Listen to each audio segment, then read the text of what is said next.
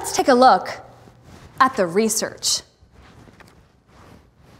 In the 1980s, Stanford researcher Carol Dweck discovered that girls who believe mathematical ability is a gift, something you either have or don't, get stuck.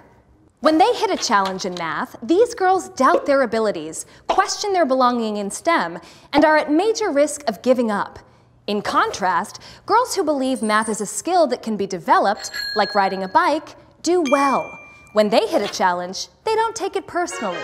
They find a way through it and excel. Boys don't have the same problem, Dweck found. In general, they're energized by challenges. And if they believe that mathematical ability is an innate gift, they also usually assume that they have it. If you believe that you don't have a math brain, see if you can figure out where that belief came from. Did a teacher or an authority figure tell you so? Did you get stuck on a problem and decide that you just suck at math? Are you suffering from political psychologist John Jost's theory of system justification, which essentially states that people who suffer the most from a given situation are paradoxically the least likely to question, challenge, reject, or change it?